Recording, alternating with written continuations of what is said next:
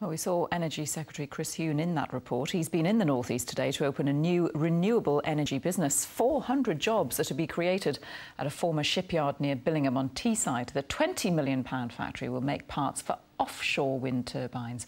Here's our business correspondent Ian Reeve.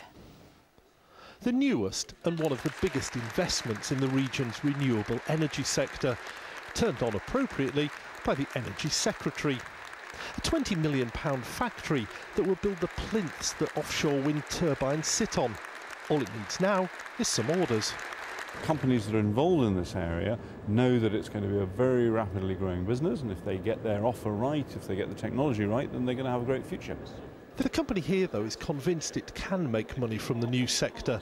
It's already talking about supplying a massive wind farm planned off Redcar.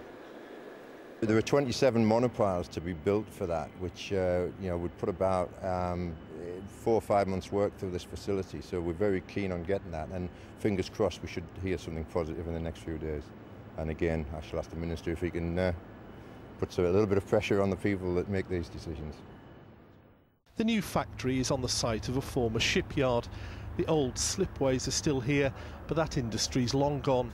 The last ship set off for sea more than 45 years ago. But the hope now is that offshore wind schemes will create 20,000 jobs over the next 10 years in the North East alone. A consequence of the government's aim to see 20% of all the country's electricity generated by renewable sources by 2020.